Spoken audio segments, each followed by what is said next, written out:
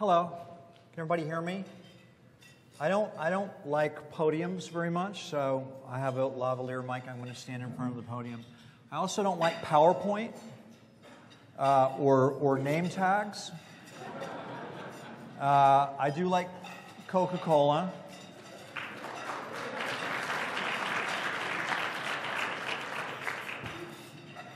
And I like my mom very much. Let me tell you why I start with that. I do work for a company called Eurasia Group. I'm based in New York. I've lived in New York for 30 years. I live in Brooklyn, actually, my wife and I. But I'm from here. I went to high school at Pace Academy, about a mile and a half from here. And whenever I speak in Atlanta, I invite my mom to come. And we have an understanding that she's going to sit in the back so that I'm not aware of her. I don't know how it happened, but in this case, my mom is sitting, well, here.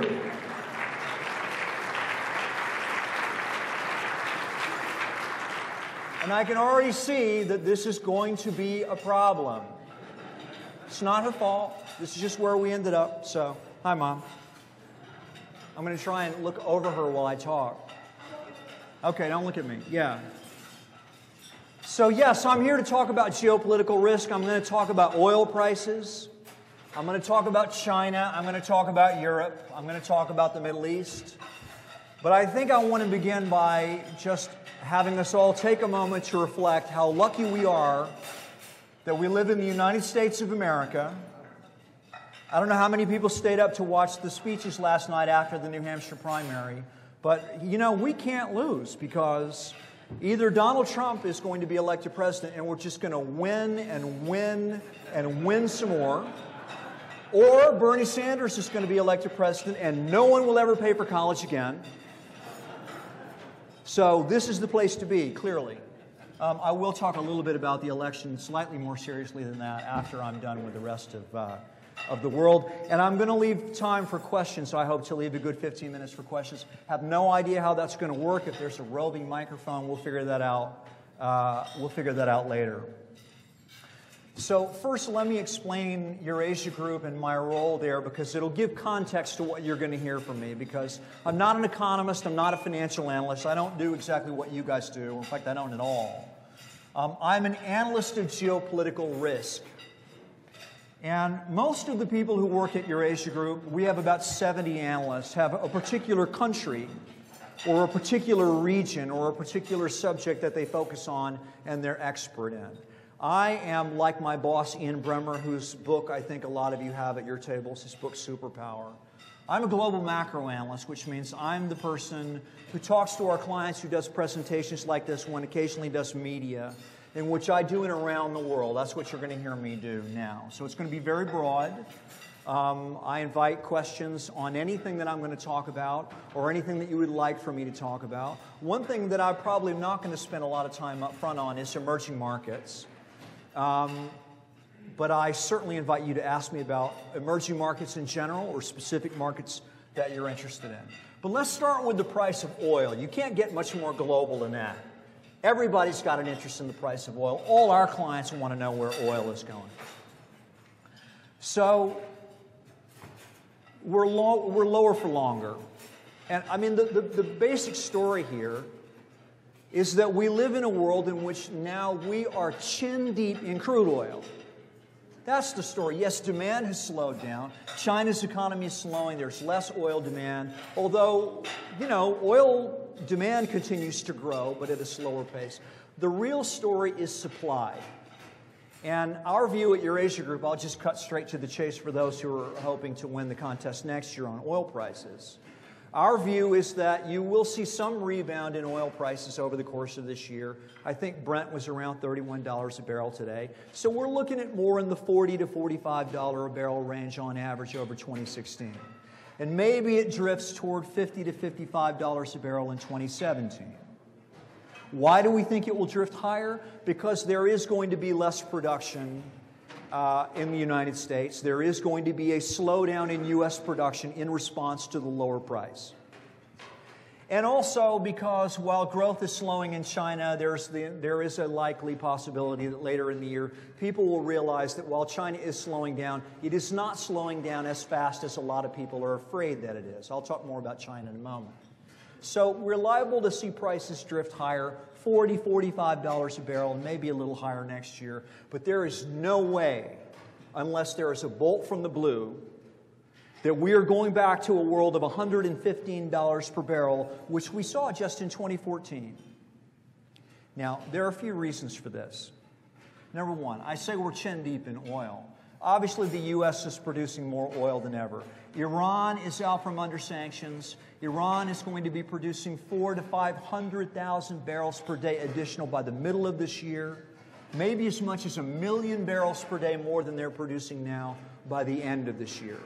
Iraq is producing more oil. ISIS is no threat to oil production in most of the oil production in Iraq, which is taking place in the south of the country to an area where ISIS really has no access. We're even expecting Libya to produce more oil. They'll put together a unity government. It may not last long. Libya will produce more oil. But here's another key factor in why oil prices are not going to go very much higher than I'm talking about. And that is the fact that U.S. production today is governed in large part by a lot of smaller oil companies that are now better able than they've ever been to turn off production and to turn back on production very quickly. These decisions, these changes in oil production happen much more quickly in this country than they used to, which means as the oil price drifts further north toward $40, $45, if it gets into the 50s, then more production will come back online pretty quickly in the U.S. to take advantage of the higher price. The Saudis know this. I've been doing speeches like this for more than a decade now, and it used to be that when we talked about oil prices, the question was always, when are the Saudis going to cut? OPEC will get together in Vienna, they'll have a meeting, all the OPEC countries will agree to cut, everybody else except Saudi Arabia will cheat. They'll say they're going to cut, and they won't, but the Saudis will cut. Markets will respond to that signal. The Saudis do not have that option in 2016. Why? Because they know that if they cut in a world where the U.S. can quickly ramp up production, Iran is producing more, Iraq is producing more, demand is slowing.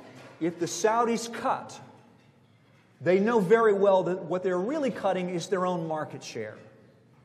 They're not really adding meaningful upward pressure on the price because more supply will come online, and at the end of the day, the Saudis will have lost market share. And they cannot afford to do that. Not in a world in which their major regional rival, Iran, is producing oil, and the balance of power is shifting in the Middle East as a result. So, you are going to read in the newspaper comments where Saudi oil minister, Iran oil minister, Russian government officials are talking about getting together and coordinating on a cut. Number one, that's not going to happen. Number two, even if they announce that they're going to do it, it's not going to happen because these three governments really don't trust each other, and none of them is interested in losing their market share in a world where they are all concerned about their own individual economic futures. So this is the world of oil. Now, looking around the world beyond the Middle East, what this means is that a lot of the work that we're doing this year at Eurasia Group is helping our clients understand market by market, producers and consumers, how are they responding to the lower oil price? So, there's a lot of people who are saying, boy, Russia's in real trouble. Russia's in real trouble. Over the longer term, yes, Russia is in real trouble.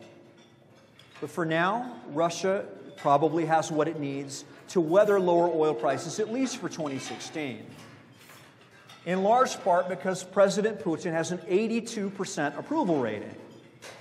He doesn't really have to worry about a challenge on the streets. There is no alternative party waiting to take advantage of political weakness in government in Russia. They still have plenty of reserves. The ruble is floating, which allows them to absorb some of the damage from the higher price, etc. Make no mistake, over time the Russians are going to have trouble, but probably not so much in 2016. The Saudis, who I'm going to talk about later in more depth, The Saudis also have $600 billion plus in reserves. They're okay for now, but they're also planning for a long-term future.